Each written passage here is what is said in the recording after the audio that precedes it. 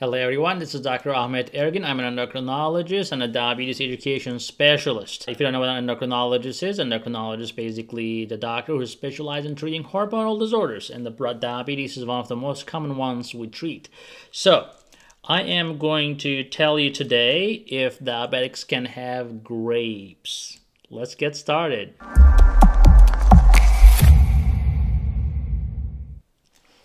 Alright, so can diabetics have grapes? Some people call grapes sugar bumps. Is that correct? Maybe, maybe not. So how can you really eat grapes if you have diabetes? Now I'm going to explain to you a few facts and we'll tell you how you can still eat grapes and not let your blood sugar spike. Now, you need to understand something called glycemic load and glycemic index. Now, glycemic index basically explains to you how fast your blood sugar spikes. And the glycemic load is a combination of how much carbohydrate in one serving and the glycemic index. Now, if you look at the glycemic index, that can be deceiving because sometimes one serving of a fruit does not have a lot of carbs, although the glycemic index is high.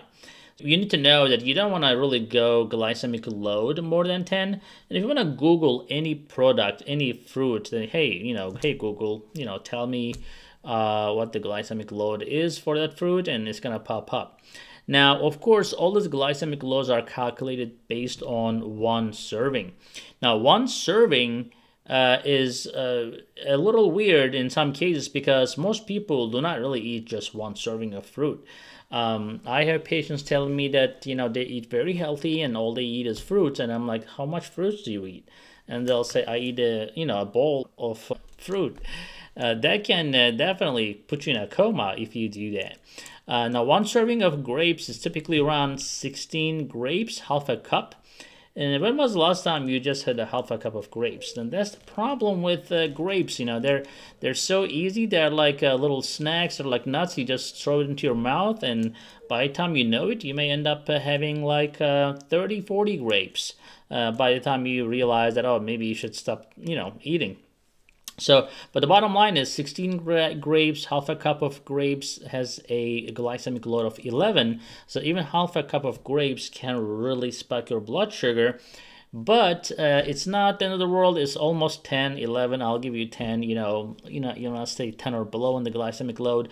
If you're going to have half a cup of grapes, if you want to count it as 16 grapes, be my guest. But remember, you have to also include that in your total carbohydrate allowance.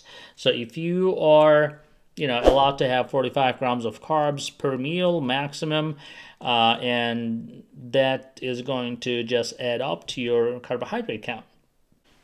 But if you're going to have, say, 1 cup of grapes, that is still 16 grams of carbs. But since glycemic load is a little bit on the high side, it will probably spike your blood sugar regardless.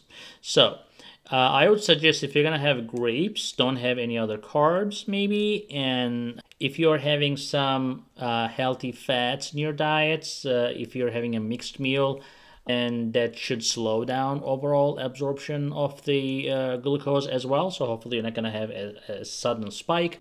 But if you're having a low sugar and you need to fix your low blood sugar, that may be actually a good option to raise your blood sugar fairly quickly. Now let's compare the two apples. Now apples have a glycemic load of 6, and that's very good. And it's rarely ever people eat more than 1 apple, right? So that's why I think apple is a better choice, because you are basically having 1 apple, glycemic index is low, a small apple is around 15 grams, and you have your fruit, and you're good to go. But it's a lot easier to go overboard with the grapes, and given that the glycemic load is almost twice as apples, I will definitely prefer apples over grapes. If you like this video, don't forget to subscribe and spread the word. Share the video. Talk to you later.